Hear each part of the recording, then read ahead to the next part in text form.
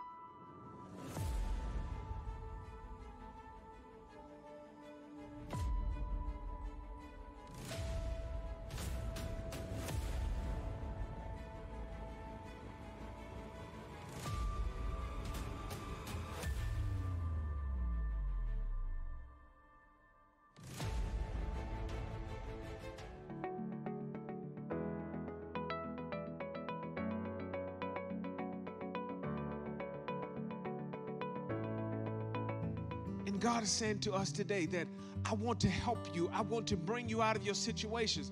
But then there's something that you're going to have to do. You're going to have to stretch. You're going to have to reach beyond what you see. You're going to have to reach beyond how you feel. You're going to have to reach beyond and saying that as you stretch forth, I'm going to cause some things to manifest in your life. And if you look at what God has done for you, I want you to look back over your life. And I want you to look at where you're at today, where you were yesteryear. I want you to look at how things have manifested in your life. But then now Jesus tells this man, he said that I want you to stretch forth your hand. And now his hand became whole, just like the other one. Now, when you see things happen, people get angry at you. They're looking at you and they're saying that, why you get to do this? Why you get to look like this? Why you get to dress like this? They get angry when the blessings of the Lord start coming up on your life. But now you got to stop looking and trying to please naysayers, but trying to please God. When you start trying to please God, then everything that he promised you will come to pass. Now God is causing us in this season that I'm looking at the possibilities.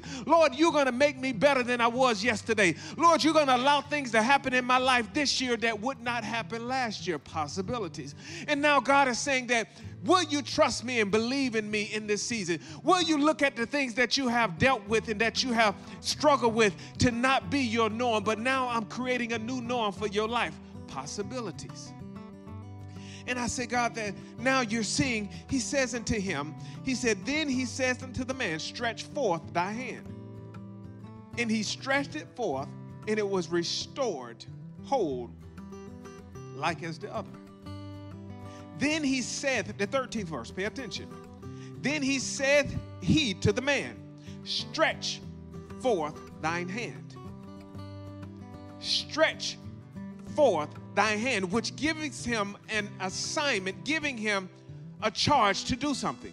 That when God gives us a charge in our life, he's giving us instructions that if you do, then I'm going to do. If you open your mouth, then I'm going to back up what you said. But if you never do anything, then you're not giving God the authority to back it up.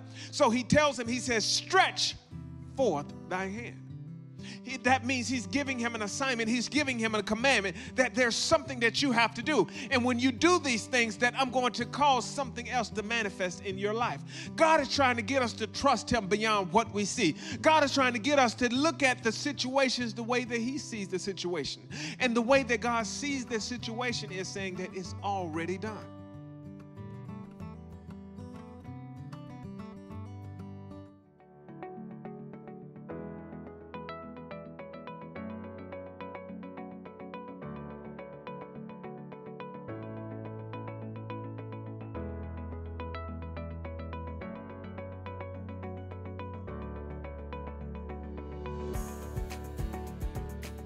I pray you're doing well on today, because we come together. There's something about when the people of God come together. And so then as we come to this space, the Bible said that where there's 2 or 3 gathered in my name, there he is in the midst. So whether you're in your living rooms, whether you're laying down in the bed, whether you are just riding down the road in your car, that God, we're inviting him in the presence, in the midst of where we're at.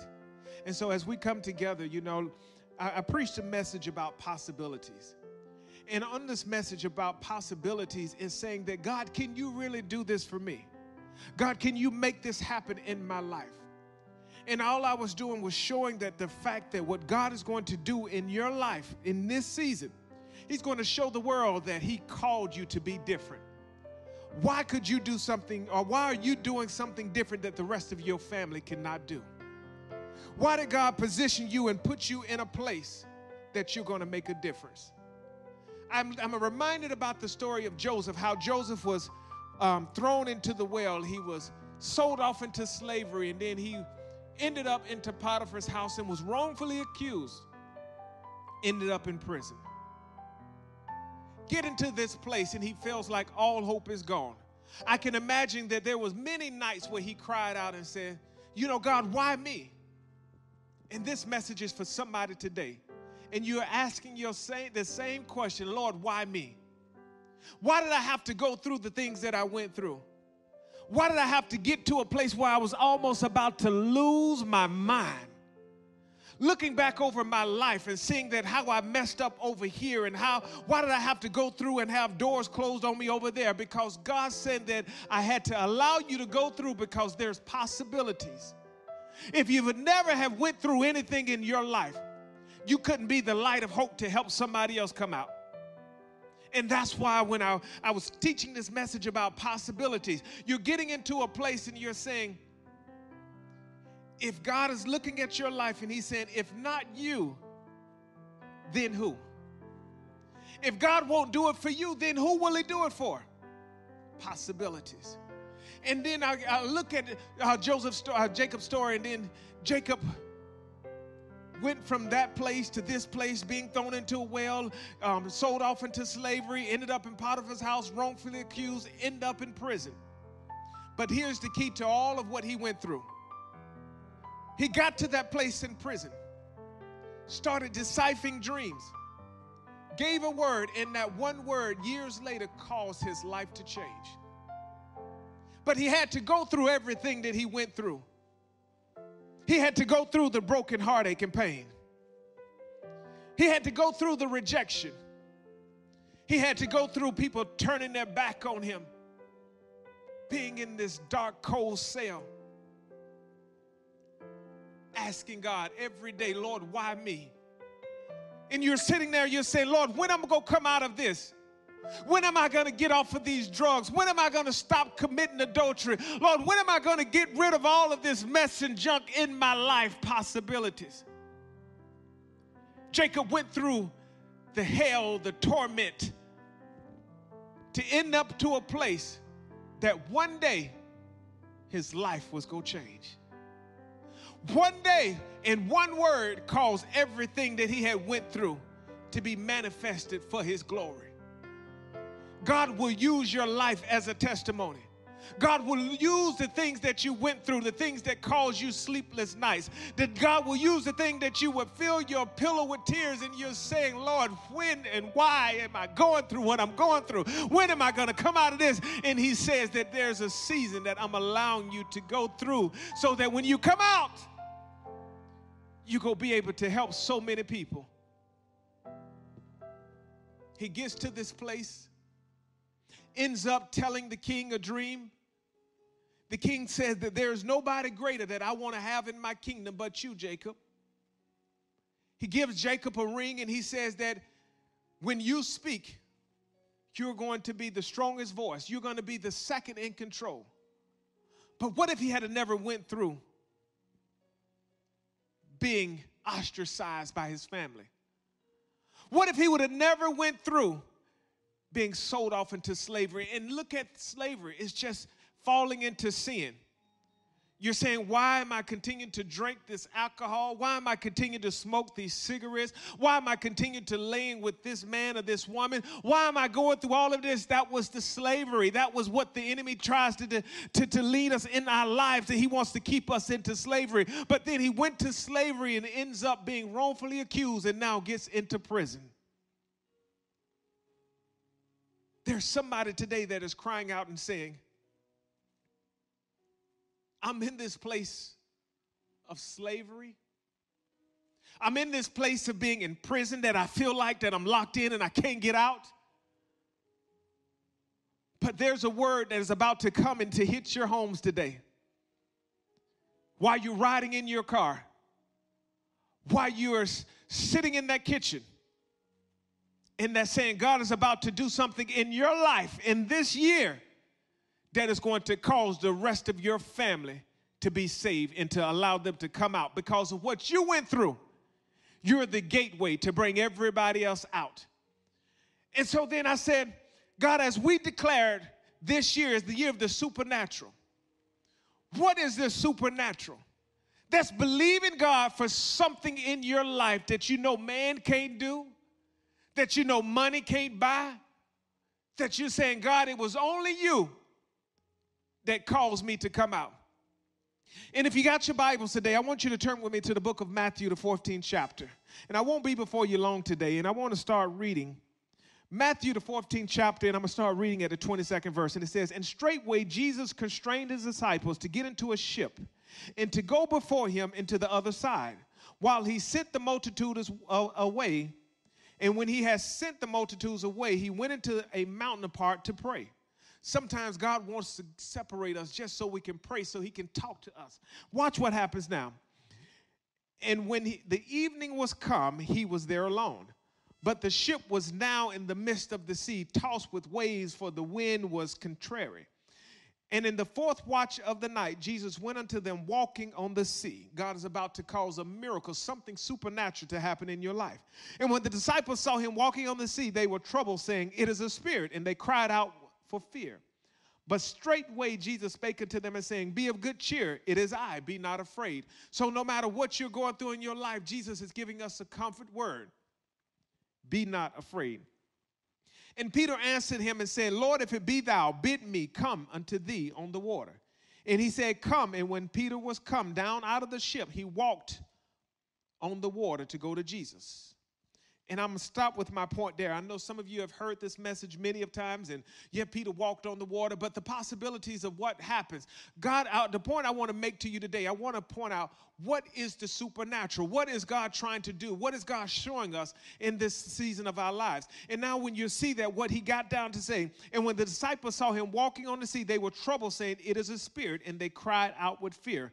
And the writer tells us in 2 Timothy 1:7, it says, for God is not giving us the spirit of fear, but a power, love, and a sound mind. God wants us to get to a place where we don't be afraid of the unknown. Don't be afraid of the storms that are happening in your life. When the seas and the rages of the waters are coming and you're saying, Lord, I don't have enough money for my bills. Lord, I don't have enough money to put food on my table. Lord, my kids are crying out and saying they're hungry. What I'm going to do? He said, be not afraid.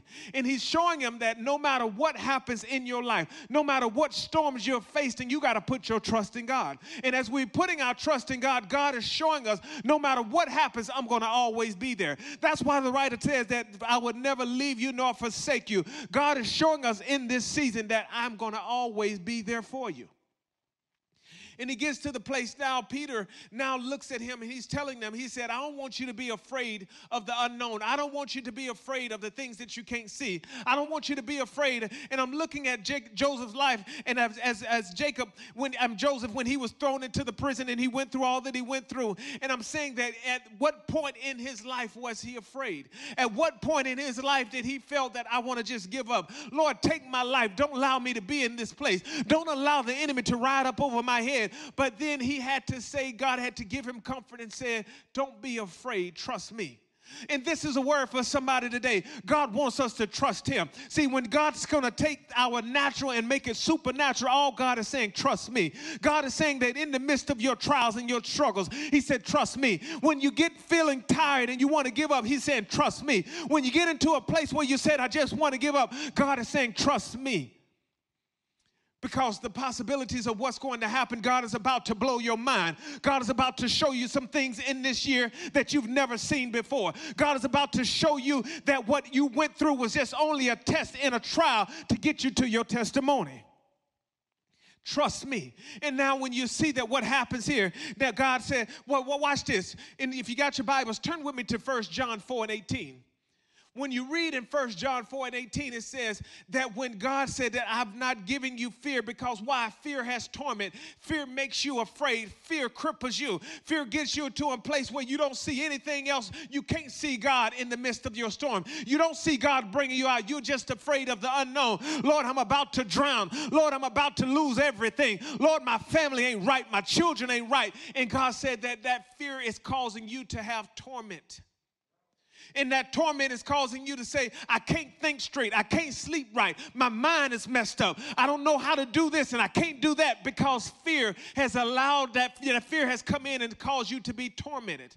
And God said, I don't want you to be afraid. I don't want you to get to this place where you're saying that you can't do this, you can't do that, because I have not done this. Fear does not come from me, because I've given you faith. I've given you the ability to trust, and I'm giving you the ability to look beyond what you see, and I want you to see through my eyes.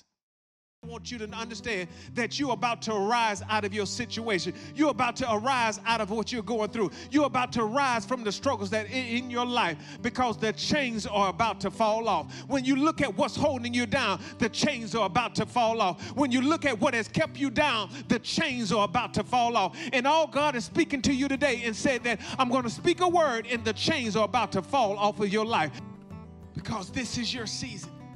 And God is saying to you today, I'm about to loose you. I'm about to set you free.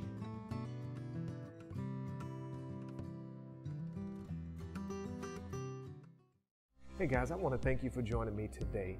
But what I want you to do most importantly, I want you to help us continue to do what we do. The Bible talks about seed. In the Bible, in Genesis 8:21 and 22, it says, as long as the earth remains, there'll be seed, time, and harvest. When you plant a seed into this ministry, it will help produce your harvest.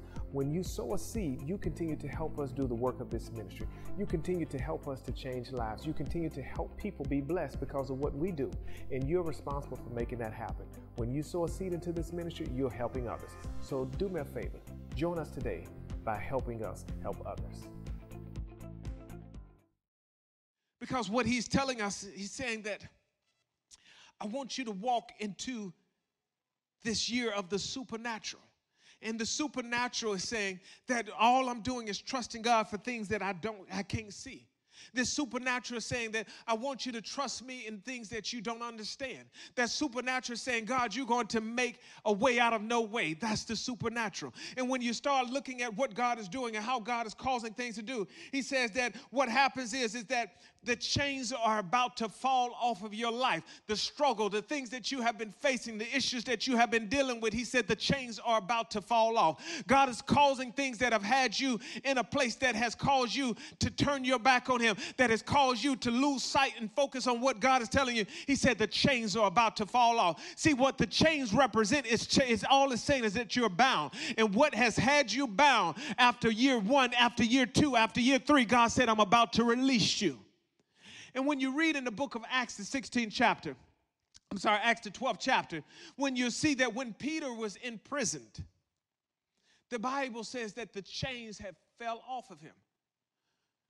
Follow me to the book of Acts, the 12th chapter, and I want you to start reading with me at the 5th verse. When you read Acts 12 and 5, it says, Peter therefore was kept in prison, but prayer was made without ceasing of the church unto God. See, when they started praying, something happens. See, when we lose sight and we lose focus on God, that means that you're not praying. How many of us still praying to God? How many of us take time and say, Lord, I'm giving you my time. I'm giving you this moment, and I'm praying to you. We pray to God when we have a need, but when we praying to God when everything is all right. We're praying to God when there's a problem, but when we're praying to God when things are going all right. But he said that when the saints started praying, they prayed continually. Without ceasing means they constantly pray to God. When we start praying to God, something starts taking place. And it says that but prayer was made without ceasing of the church unto God for him. And when Herod would have brought him forth, The same night, Peter was sleeping between two soldiers bound with two chains, and the keepers before the door kept in prison. And behold, the angel of the Lord came unto him at the light shine in prison, and smote Peter on the side, and raised him up, saying, Arise quickly, and his chains fell off from on his bands. Now you'll see that this is the second time in Peter's life that the light shined upon him. When you read in Acts the 9th chapter, you'll see that Peter was on his way to, that Paul was on his way to persecute the church. And now what happened in this story, you'll see that the light shined from heaven. Paul fell to the ground. And now what God did, he said that, Paul, why do you persecute my church? In this story, you'll see that now Peter was in prison and the same light shined upon him. And when the light shined on him, it spoke to Peter and he said, Arise, Peter, and the chains fell off. Today, I want to speak to somebody and I want you to understand that you're about to arise out of your situation. You're about to arise out of what you're going through. You're about to rise from the struggles that in your life, because the chains are about to fall off. When you look at what's holding you down, the chains are about to fall off. When you look at what has kept you down, the chains are about to fall off. And all God is speaking to you today and said that I'm going to speak a word and the chains are about to fall off of your life. When Peter sat there and he was sitting there, he thought that, wait a minute, I must be dreaming. God is about to show you a reality, saying that this is what is about to happen in your life. The things that you thought that would never happen in your life, as Peter was sitting there, he was dreaming, and he said that this can't be real. God, you got me in prison and they're about to kill me. They're about to crucify me. But what God showed him, he said, it ain't so. He was showing him that something supernatural is about to happen. That supernatural thing is causing what you thought that would not be able to happen. God is saying that I'm about to do it. God is showing you that in this time in your life, that what you thought could not be is about to happen. God is saying that what you thought could not come forth is about to happen. God said the thing that you lost hope on is about to change. It's about to happen. God said the thing that you was getting weak on, that you were struggling with, it is about to change for your good. It is about to happen.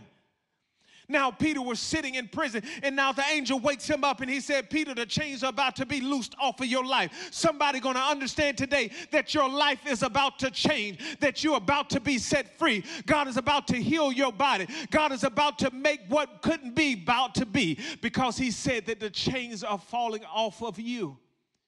And he gets into this place and he says that, Peter, look at what's happening in your life. You've been praying. People have been praying for you. How many of y'all all got a prayer and said, I got a praying mama. I got a praying grandmama. Somebody prayed for me, because when I wasn't praying, somebody was saying that this is not the way your life is going to be. Somebody was praying for you. When you was in the midst of the clubs, when you was sitting there dropping like it was hot, somebody was praying for you. But then all of a sudden your life changed, and now God's saying that it is about to happen. The chains are about to fall off. When you were sitting in that crack house with that pipe to your mouth, somebody was praying for you. When you were sitting there and didn't have nowhere to go, when you were sleeping on the highways, up on the bridges, in abandoned houses, somebody was praying for you.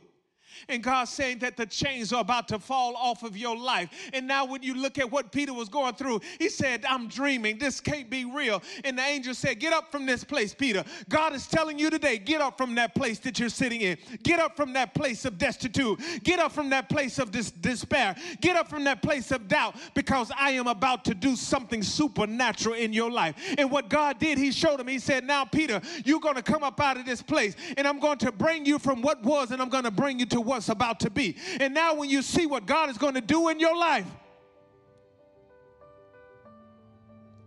he said, I'm about to do something supernatural. Peter was bound with chains, not because he was doing something wrong, but because he was doing everything right. Somebody today said, I'm tired of doing wrong. I'm ready to do something right. I'm tired of going through these issues in my life. The chains are about to fall off. You're saying, I'm tired of going through this emotional roller coaster. The chains are about to fall off. I'm tired of being hurt over and over again. The chains are about to fall off. Somebody's about to be set free. And if you're believing God today that the chains are about to fall off of your life, you need to open your mouth and say it with me. The chains are falling off. There was a song that was sung a few years ago called The Chain Breaker. God is about to break the chains off of your life. He's about to free your mind. The chains are falling. Do you understand something is shaking in your house? Something is shaking in your storefronts. Something is shaking in your life, and God is stirring up some things. The chains are falling off. Peter couldn't believe it. He said, Lord, is it so? You're saying, can this thing happen for me? Can you be set free? I'm telling you, the chains are breaking. And as you look at your life, you're going to say there's a turnaround. This is your turnaround season. Chains are falling. You're being loosed. You're being set free. Because this is your season. And God is saying to you today, I'm about to loose you. I'm about to set you free. Gets to a place, goes, and now God leads him out of the jailhouse, takes him from prison. Peter saying that, how is this so? You're going to ask God this question. Lord, how was I able to come out of this? You took me from there and you put me here. God said, all I did was showed you that you can be set free, that you can be loosed. And as you look at your life today, you're going to see that everything that you thought couldn't happen, God is saying it's going to happen. I'm talking about the supernatural. The thing that you said that you couldn't come out of, God said it's happening supernaturally. The thing that you said that I couldn't let go, God is saying you can't let it go. Supernatural. Chains are falling. You're about to be set free. But as you look at your life, things are going to change for the good, because now supernaturally some things are happening in your life. And when you turn around, you're going to say, God, thank you for setting me free. God, thank you for dropping the chains off of my life. And as you've done these things before, Lord, I know you'll do it again. And now you got a testimony. You can testify that, God, thank you for allowing me to be set free. God, thank you for the chains falling off of my life. And when you look at it, lift your hands up and hold your head up high. The thing that once had me bound, now, somebody shout now. I want you to put it on the screen. Say now. I want you to open your mouth and shout through your house and say now. As you're riding down the road in your car, shout now. And say that you have been set free. The chains are falling now. Your mind is clear. And you're saying, God, you did it now. You're saying that my mind has been set free now. And everything that you promised me is happening now. The chains are falling. The chains are falling. The chains are falling. And somebody open your mouth and shout now. Supernatural. Favor.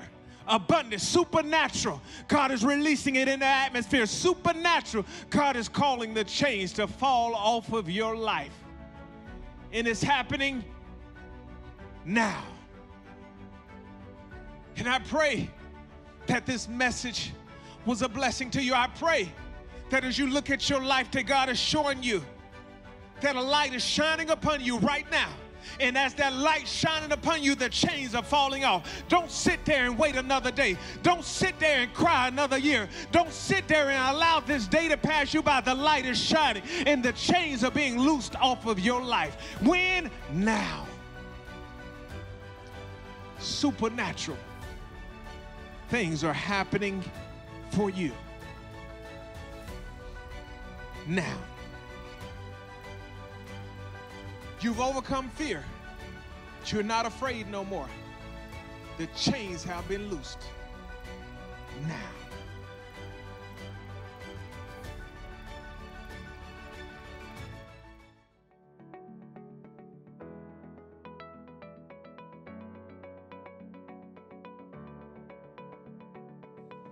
I pray this message was a blessing to you today. I pray that as you understand that you're walking in your season of the supernatural, you're walking in your season of the now, and the chains are falling off of your life.